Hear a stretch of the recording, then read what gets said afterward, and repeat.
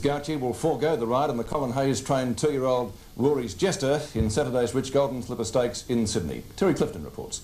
Gauci was aboard the Bart Cummings-trained 3-year-old Century Fox in the first race today when the horse broke down as the field approached the home turn. Gauci appeared to jump off the horse when he realised it was in trouble and he landed heavily on the hard track. The horse was later put down and Gauci was rushed to Ballarat Base Hospital where x-rays revealed a fractured rib on the left side.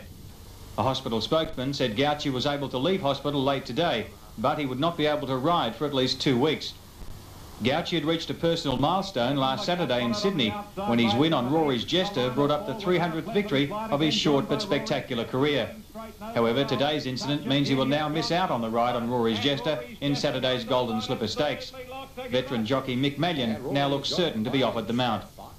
And in the meantime, Golden Slipper fancy New Atlantis got the worst possible alley when barrier positions were drawn for the big race in Sydney today. At this morning's Breakfast of the Stars track work, by far the most impressive performer was Let's Get Physical, who worked hard and fast on a dead track, and certainly he's impressed his connections with his form this week. Pre-draw favourite New Atlantis, the unbeaten South Australian colt, only worked lightly. However, he's looked quite at home at Rose Hill, and his connections too are pleased with the way he's working.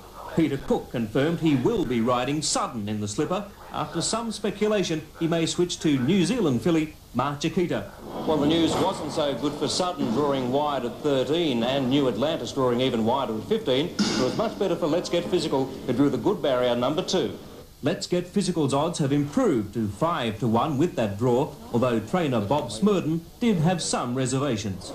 It's a little bit closer in than we had hoped, but gee, you can't be fussy with 2, and he has got the speed to take advantage of it, I think, too. Leading bookmaker Dominic Byrne has eased New Atlantis' odds from 2-1 to 4-1 after it drew barrier 15, but that hasn't deterred trainer Don